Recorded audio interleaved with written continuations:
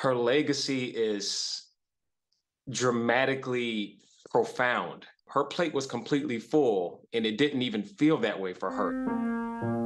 Remembering his grandmother's illustrious career, William Kirk remembers Reverend Dr. Lena McLin. She was famously known as the woman who launched 1,000 careers, including Tony Award-winning actor Mandy Patinkin. And Lena, I'll never forget one day in chorus, she said, "Mandy, sing something," and I sang, and I sang in my quiet voice, and I thought I was going to get in trouble for not, really kicking it out.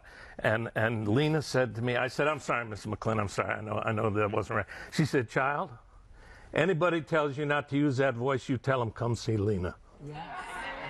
And she gave me the courage at that moment to use my voice any way I chose, and I'll never forget it. Known for her no-nonsense demeanor as a choir director at Kenwood Academy, her former students recall her firm yet motherly approach to teaching. She wanted you to see that you could be excellent in something you never knew. You never knew you could sing in Italian.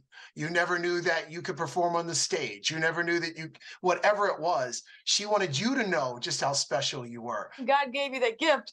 You should be using it. And so from the first day that I met her, my life has not been the same. McLin was the niece of Thomas A. Dorsey, known as the father of gospel. She moved to Chicago to live with Dorsey when she was a young girl, being immersed in a world of music that became a part of her. As a composer, the arias and the hymns and the choral works that she created and composed that have been performed literally all over the world. Most of all, McLin was a woman of God. In 1981, she founded Holy Vessel Baptist Church in Hyde Park, becoming an ordained minister and the head pastor. Her endless gifts to this world will live on forever in her ministry, music, and the lives that she touched. I love you forever, and I appreciate everything that she's done for me. She's made me who I am as a person. I am also blessed to have known her.